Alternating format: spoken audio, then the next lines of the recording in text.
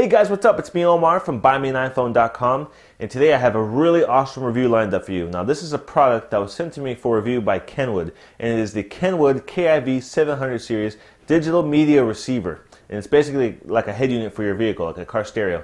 And so I've actually never had a chance to review this type of product before, so I've been testing it out for a while now, and I feel like I'm finally ready to show it to you guys. So let's go ahead and jump over to my vehicle. I'm going to give you guys a close-up demonstration of how it actually works, and basically tell you about how my experience has been using the KIV 700 series receiver from Kenwood. So let's go ahead and switch over to close-up camera, and let's do that now. Hey, alright guys, we're inside my vehicle right now, and I'm going to give you guys a demonstration of the KIV 700 series digital media receiver from Kenwood here. So as you can see, real sleek looking head unit, not too many buttons, it's pretty simplistic looking, and the reason for that is because it only has 10 buttons. There's actually only 10 different options here, but some of these buttons have multiple functions as well. So let's go ahead and go through them really quick. We have our source button here. This is the one that you would press, and this is what allows you to scroll through standby using the internal memory, using the flash drive, USB flash drive, tuner, which is radio, and also when you plug in your iPod or iPhone, another option will show up and it'll say iPod in there. So that's what that is right there. You press the center button, that's a selection button right there. And as I just showed you, you would scroll through this. This is what you actually use this to control the volume, but you actually use this knob right here to scroll through menus as well. Our reverse and forward buttons here for playback. Our pause and play button right here. Menu button, which will scroll through all the different menus, and this is what you would use the roll in here to scroll through those. You can also page down and page up. Well, not in this option right here, but when you're searching through your music, you can. So this button here is the display button, and this button is the play mode button. But like I said, they also function as scroll buttons as well. So we have 10 buttons here. This also comes with a 3-inch TFT screen. It's 320 by 240 is the resolution on here, and you can actually watch your videos off of your iPhone or iPod onto the screen. Of course, you can only do this when you're parked. So, and I honestly didn't really use this function that much. The screen is really tiny, and then, to be quite honest, I'd rather watch the videos. I mean, let's be honest here. The iPhone screen is larger than the screen on here, so I could just watch the videos on my iPhone. It'd be just the same. But the really cool feature about this is in the back of this is actually audio-video cable outputs. So if you have monitors in your vehicle, whether it's a van or an SUV, whatever it is, a vehicle, if you have other screens like on the headrests, you can actually plug your iPod or iPhone into here, watch your video, and it'll output that onto those screens in the back of your vehicle, which is awesome. So if that's the case, you don't have to be in park. You can watch those videos from your iPhone, your iPod. So you don't have to have a DVD player or anything like that set up. You can just use an iPod or an iPhone. So that's a really cool feature. I really like that a lot. So this also has built-in 512 megabytes of internal flash memory. Now, the only way you can get music, pictures, those types of things onto this device is if you use the USB drive. So on the back of this unit here is a USB, okay? And you can either have your iPhone or 30-pin connector, which is right here. You can either have this plugged into the USB, or you can have actually have a USB flash drive connection cable, like an extension cable that comes out the back, which you would use to plug in a flash drive into here. But the cool thing about it is there is one plug in the back, but it does work with USB hubs. So if you say you have a 3-port USB hub, you can plug that into the back in the back of this USB. Use one of those opening ports for your iPhone 30-pin connector, and you have 2 open accessible ports for 2 additional flash drives. So you can have 2 flash drives in an iPhone or an iPod plugged into this unit at the same time, and with that you can use the flash drives to store music, store pictures onto here, as well as using your iPhone. Okay guys, so let's geek out a little bit here and talk about some of the real detailed specs. I'm not going to get too into this because this head unit is a professional head unit, okay? Keep in mind that there are many options and things that I'm not even going to go into that for those of you that have a really awesome banging car system, you're going to want to use all the different functions and settings that you can utilize with this. But I'm just going to talk about a few of them. So basically this has 22 watts per channel, per 4 channels, maxing out at 50 watts. And there's an amplifier built into here. You can customize the sound with the 3-band parametric EQ with 8 presets. So there's lots of different options and things that you can use here to get a full set of sound shaping tools. Whether you're, it also features the highway driving as well. So when you're in the highway, or if it can tell that the background noise is getting louder, it'll automatically raise up the volume for you. And it has a slew of different options and tweaks that you can make to make this thing sound awesome with your sound system in your vehicle, whether you're using subwoofers or anything like that. And so the DSP feature settings for the car, you can adjust based on the car type, speaker size, digital time alignment, front and rear high pass, crossovers, all these types of things. So if you do have a system in your car, this is the perfect head unit for you. Okay guys, so now let me go ahead and give you a demonstration of how this works with your iPhone, okay? So I'm going to take the 30-pin connector here that comes in the vehicle. Basically plug that into the bottom right here. As soon as you plug it in, it's automatically going to switch to iPod, and it's going to actually start playing the music right away. And so you see it's tagging that tag storing, so it's automatically, if there's any songs I've been listening to on the radio that I want to tag on my device, I can do the tagging and it'll transfer those tags to my iPhone. So next time I connect to iTunes, it'll ask me if I want to purchase that music. So it does offer that capability as well. So when I have my thing here plugged in, I think it's, yeah, so it's already playing music right now. So let's put this iPhone, what you basically do is ideally you plug your iPhone in and then you just put it away. Took it out of the way, you don't want to mess with it. Now you can use the controls in here to play playback all the music that's off of your iPhone, or iPod Touch, or iPod, any iPod as well, actually. So here we have the display here, and you can scroll through the different displays, and right now it's showing one of the albums that are on my phone right now that's actually playing off of there. And you can, there's 3 different views, so you can do this view, the smaller view, and then the whole album art right there. So let's go ahead and switch to music. And let's say I want to look for a song by Beauty. Well, if I'm driving, I don't have too much time to be messing with controls or switching through, scrolling, using the scroll wheel here and scrolling through all these different things. So what you can do is you can do search mode, and you can do alphabetical search like that. So once I have alphabetical search, I can scroll through. If I'm looking for Beauty, I want to scroll straight to B. Here we go. Bam, hit that right there. And I'm in my I want to go through all albums. Oops, wrong one. Let's back up a little bit. And the menu button also acts as the back button here. There we go. So it starts at the B. I actually selected that by accident. So it'll take me straight to my B's. If I want to listen to Beauty and I hit that one, all albums, let's just go to all albums. And let's just start with this one right here. Play it.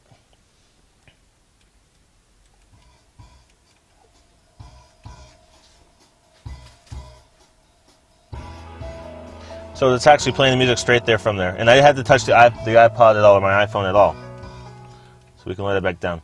Now the really cool thing about this is if you don't like the way this system works, if you don't like the way the menu system is to searching through music, which I will admit takes some time to get used to, you can always go here to the options.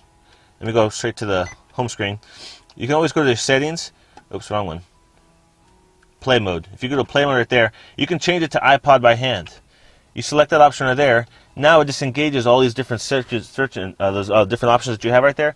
And if you want to just use your iPhone, you can actually go to the iPod right here, and you can scroll through your songs really easily. So let's say it's just you just don't like the way the menu system works.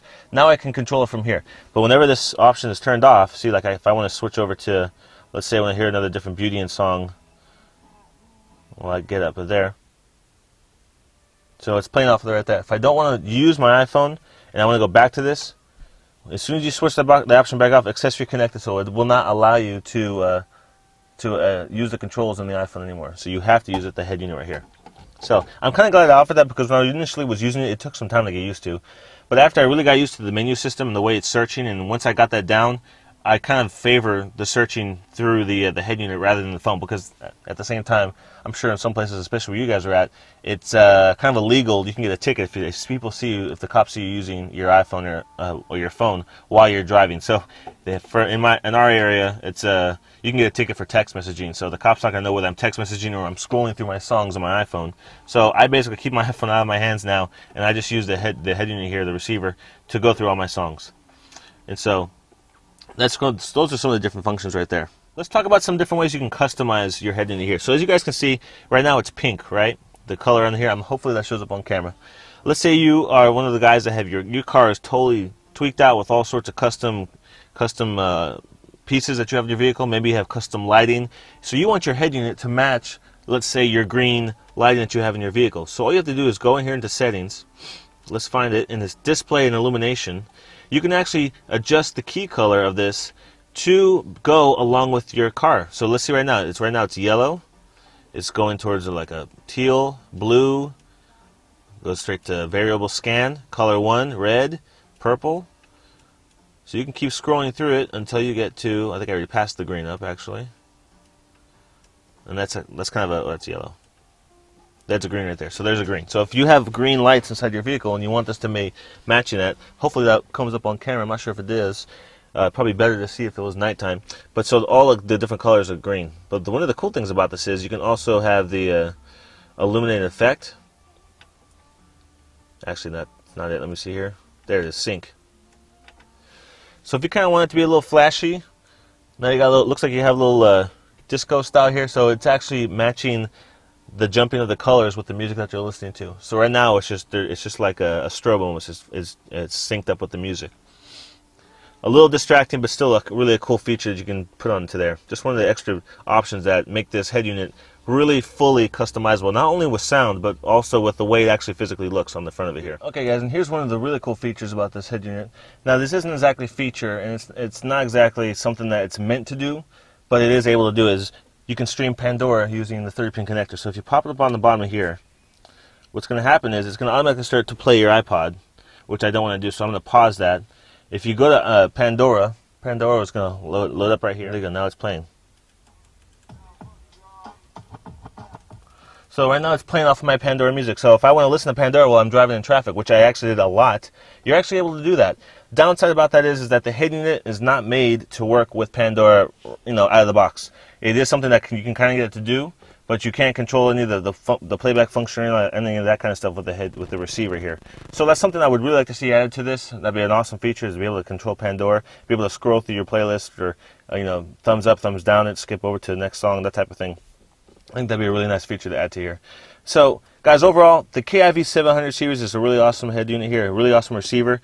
Keep in mind that there are some things that you could add to it. There's actually a KIV BT 900, which is about $100 more than this. This one retails for about $300. The KIV BT 900 retails for $400, and the only difference between those two of those is BT has Bluetooth built into it, so that can actually stream Bluetooth wireless. You can stream music wirelessly from your device to the head unit here, and you can also use it for making phone calls as well. And the other things that you might want to add to this that you are able to add is HD radio, satellite radio. You can also have an adapter here that will work with your steering wheel, so if you have steering wheel controls, you can actually control the volume and that type of thing from your steering wheel, from the receiver here. That's not something that's actually built into it, so that's kind of a bummer. I'm used to using my steering wheel controls, but ever since having this on here, I can't do that anymore.